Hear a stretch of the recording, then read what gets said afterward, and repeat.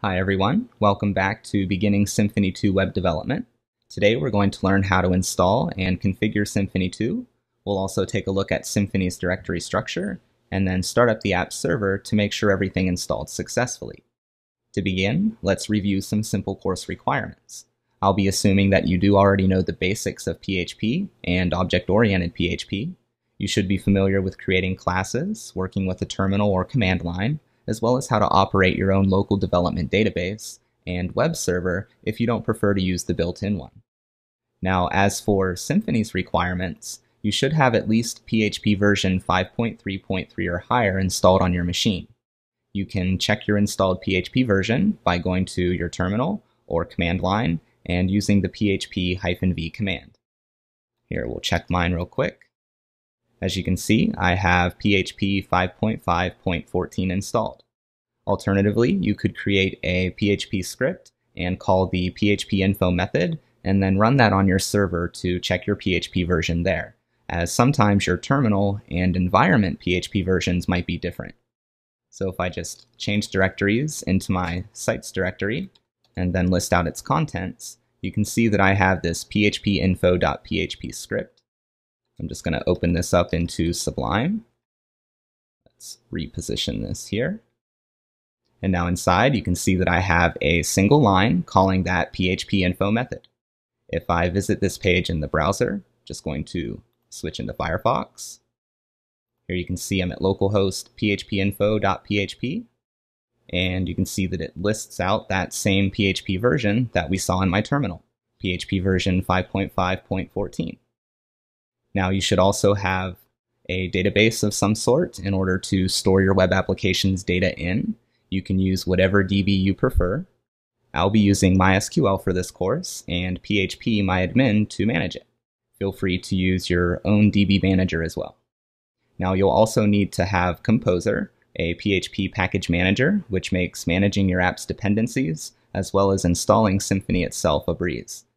You can check if you have Composer installed just by going into your terminal and using the composer-v command. And if you get a list of options, you'll know that you have it. Now, I won't be covering installing Composer as it does vary for Unix and Windows-based machines, but you can visit their website here. It's getcomposer.org, and you can get information on downloading it and installing it as well as documentation. And now that we have everything, let's install Symfony.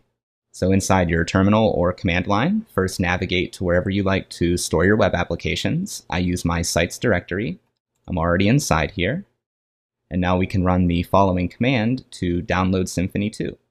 We'll use Composer, create-project, Symfony /framework-standard-edition. And now before hitting enter, we need to give our project a name. We'll be working on building a bookkeeping application throughout this course, so I'm just going to name it Bookkeeper. Now, after the name, make sure to put a / there. We need to tell it which version of Symfony to install. We do that by enclosing the version number in single quotes and prefixing the version with a tilde. So that'll look like this, tilde 2.5, close quote. And now we just hit enter to install it. And this will take a bit to install, so just sit back and relax until it's finished. Okay, Symfony is just about finished installing. We now need to answer a few questions about our configuration. You can see we have this little wizard here popping up in the terminal. First, it asks if we want to install the Acme demo bundle, which just includes some demo code for you to mess around with when first getting to know Symfony 2. We won't be needing this, so I'm just going to enter N to skip it. Now it's asking for our database information. I'm just going to use the default PDO MySQL. I'll also leave the host as localhost. I'll leave the port as null. Now we need to enter in the name of the database that we'll be using. I'm just going to name mine Bookkeeper and hit enter. And now for the database user, I'll leave it as root. And I'll leave the password as null. Now for the mailer configuration, I'm just going to hit enter 5 times to leave all of this at its default. So 1, 2, 3, 4, 5. Now we need to enter in a secret token. I'm just going to press in some random characters here and hit enter. And then finally hit enter 3 more times so that we can see the debug toolbar and set the debug redirects. So 1, 2, 3. And after all of that, Symfony 2 is installed. Now make sure to change directories into your new Bookkeeper app. So cd Bookkeeper. And now if you'd like to double check that your local development machine meets all of Symfony 2's requirements, you can run the following command: php app/check.php. And if you get green like you see here on my screen, you're good to go. Let's now open up our Bookkeeper project into our favorite editor so that we can get a better understanding of Symfony 2's directory structure. I'm going to be using Sublime, so I'll open this up. There we go. And we're not going to need that PHP info script anymore, so I'll get rid of that one. All right, here's our Bookkeeper project. And within our project, we have several folders to give our application a good structure for housing our code and keeping different parts of the app separate. We have 4 main folders. The first one is the app folder, and this holds the configuration information for our application.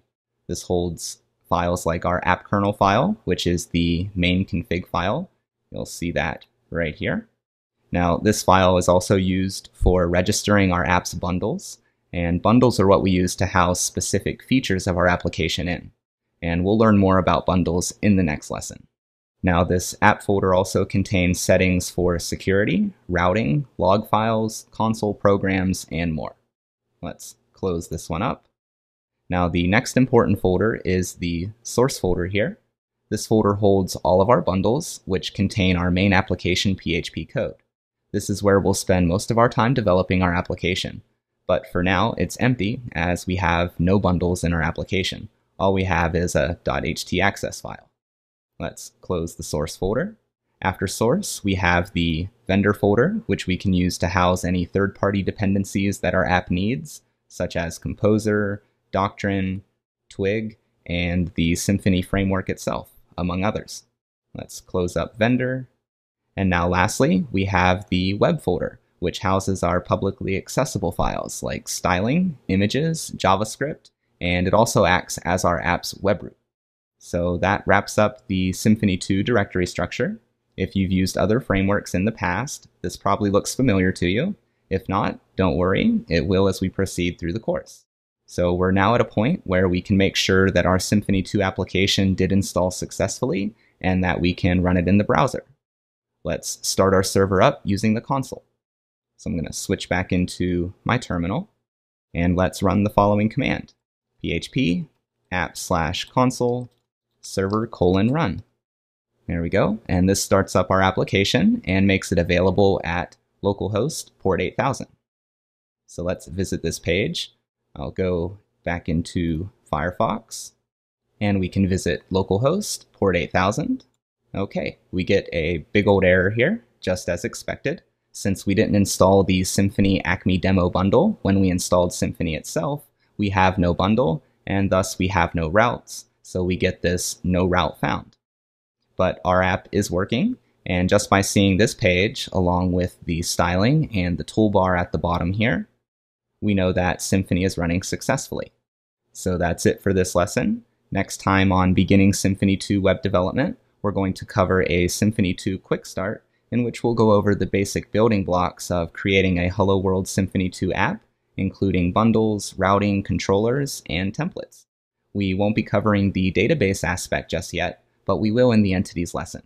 So I'll see you there, and thanks for watching.